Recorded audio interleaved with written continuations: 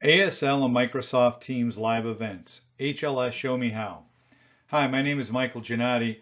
I'm a Microsoft Teams technology specialist with Microsoft's Healthcare and Life Sciences division. You can always find me and all my colleagues at https://aka.ms/HLS blog. That's aka.ms/HLS blog. So the reason for recording today's short video is because while we've shown many how-tos for Microsoft Teams live events, I've received a number of specific questions around American Sign Language, or ASL, in Microsoft Teams live events. So I thought what I would do is go ahead and show how this can be accomplished within Microsoft Teams and Teams live events, and it can be done very simply using something called OBS, which is open source software that is supported for using as an external encoder with Microsoft Teams. I'm going to show you though a little trick that I use to enable it and really have it light it up very quickly and simply. So without further ado, let's go ahead and move on to the demonstration.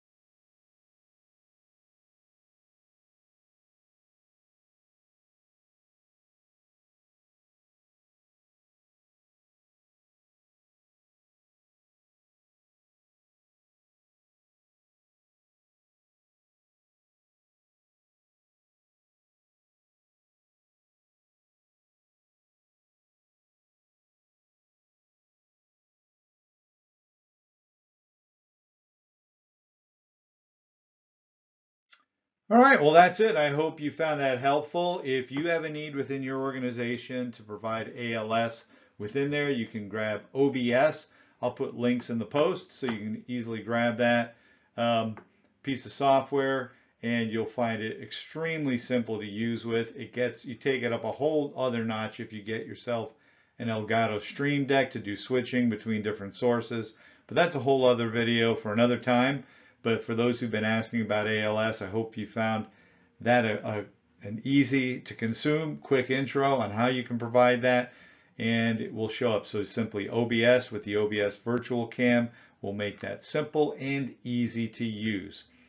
Again, if you'd like to connect with me and my colleagues, you can always find us at aka.ms/HLS blog. That's aka.ms/HLS blog. You can also connect with me personally. If you go to linkedin.com/in/Mike Giannotti and on twitter.com/Giannotti. With that, this is Mike Giannotti bidding you have a great day. Thanks for tuning in as always. Ciao.